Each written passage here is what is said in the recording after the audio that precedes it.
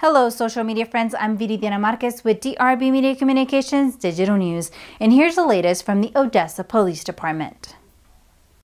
On Tuesday, May 12th at approximately 5 p.m., a hit-and-run occurred at 3250 West 8th Street.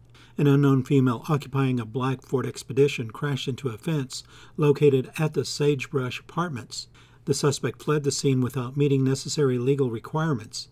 Anyone who recognizes the suspect shown, contact hit-and-run investigator T. Yelley at 432-335-5758 or Odessa Crime Stoppers at 432-333-TIPS and reference case number 20-08527. This is DRB Media Communications Digital News. Thank you for following us on YouTube, Instagram, Facebook, and Twitter. Also at DannyVisionEntertainment.com. For DRB Media Communications Digital News, Viridiana Marquez.